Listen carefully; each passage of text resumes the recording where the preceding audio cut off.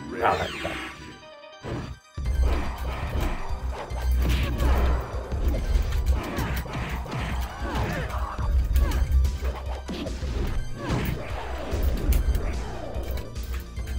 And he blocked me. Got me.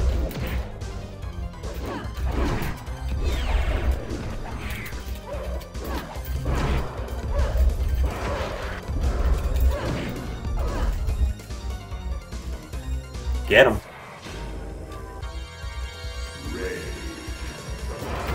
Oh, he got me that time.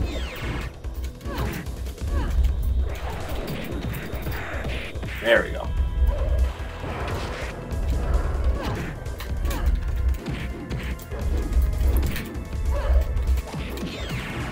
Oh, shit.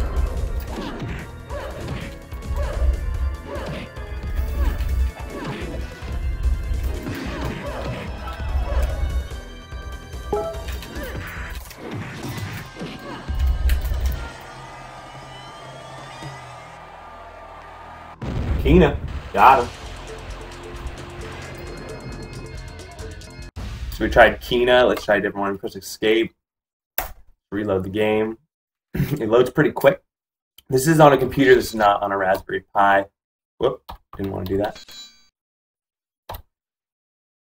And my computer's pretty quick, but I think as long as you have a decent computer, you should be able to run this game, no problem. You have 8 characters to choose from. It is 2-player. I'm gonna play a couple characters, and then at the end of the video, we're gonna see how you can get this on your computer, get it all set up, get it working. It's not as easy as you think, and I haven't seen somebody to just give you like how to do it. Like everyone gives you little pieces, like, oh, you gotta go get this. Oh, don't forget to get this. But nobody gives you like, okay, step 1, step 2, step 3. So we'll be doing that after this video. It's pretty badass. So as you can see, good sound, good characters. Evidently this game was like all the way done pretty much, but it never was released, so it was like an unofficial. But the original was really cool. I mean, I would put it like a lot of people thought of it similar to Mortal Kombat or even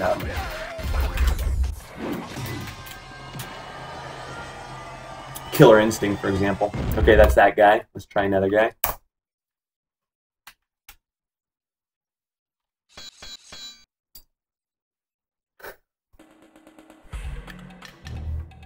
So you've got Zhao, Eric, Kina, I can't even, Melissa, Kina, Shank, Sinjin, Kaze, Tor. Versus Shank. Shank. This guy, I feel like, well, that guy has a lead pipe and I have a mace or whatever. That makes sense for who my character is. So each character has its own dinosaur inner soul. I happen to be, whoa, he's wrecking me.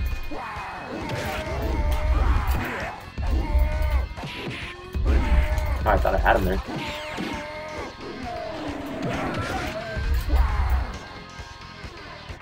There we go. Now we're cooking with fire.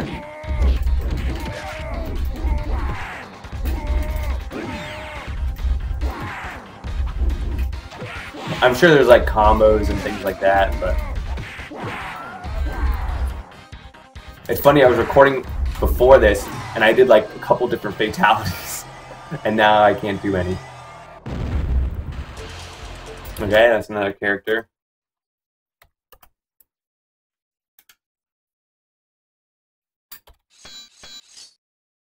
I should probably check out this intro though.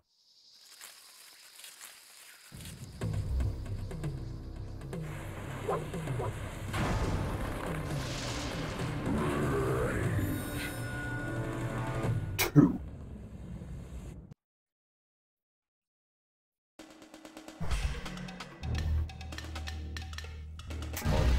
Versus Auric.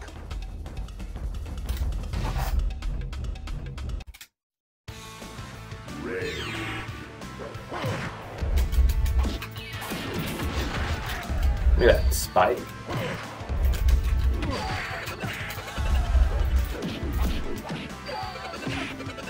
Get wrecked, kid.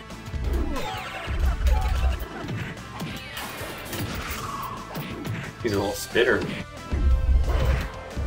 That sword, though. Come at me, bro.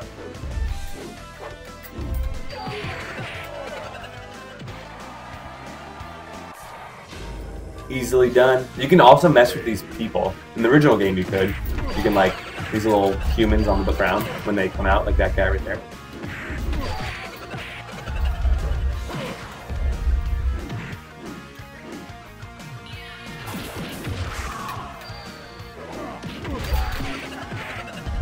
Like these guys right here. Look at them. So you can mess. Yeah, I just, oh.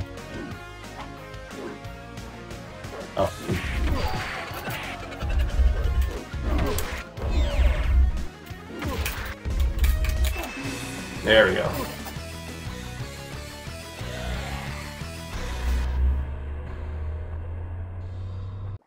Alright, so what files do you need? I'm going to put links to all these places, but first this dude made a Weebly website, and he has MAME for Rage 2 emulator. If you go down the bottom here, you have 3 files. You have .001, .002, .003. Go ahead and download all 3 of those. You're then going to extract it later, but that's going to be your main operating system for this game.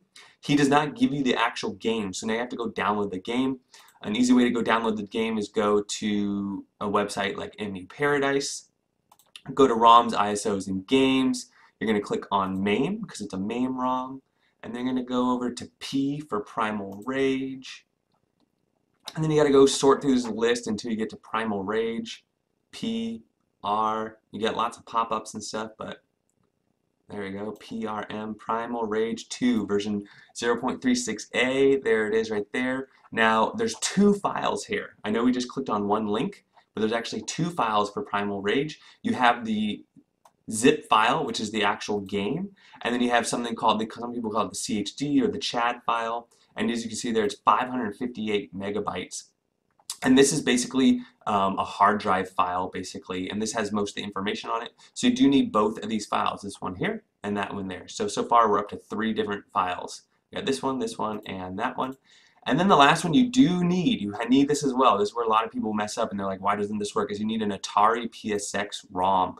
So I'll put a link in the description to this here, but basically I just Googled Atari PSX ROM, or I binged it because this is a Microsoft thing. And then the first one took me here, and then I'll put a link in the description, but it's just a 124 kilobyte file. So here we are, and there's the Atari PSX BIOS file.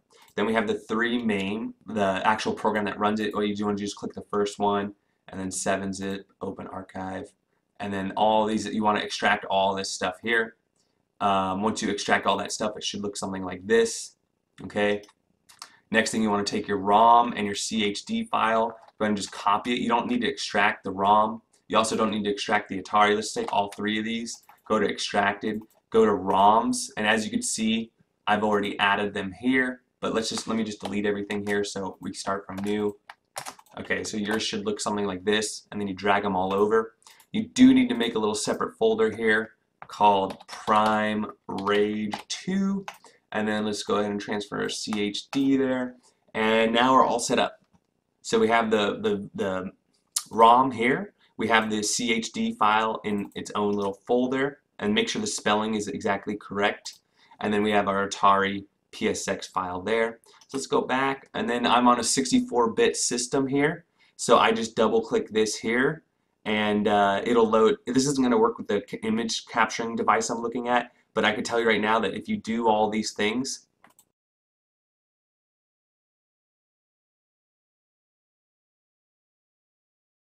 it'll work. Those are all the steps you need to do. You click this, don't click this, click this. If you have a 32-bit system, you click that, and then you just load the ROM. My Xbox 360 controller was auto-detected, auto-configured. You can also just use your keyboard if you do not have a controller as well. I hope you like this video. If you could, please give it a like, maybe subscribe to the channel if you like what I do, and we'll see you guys in the next one.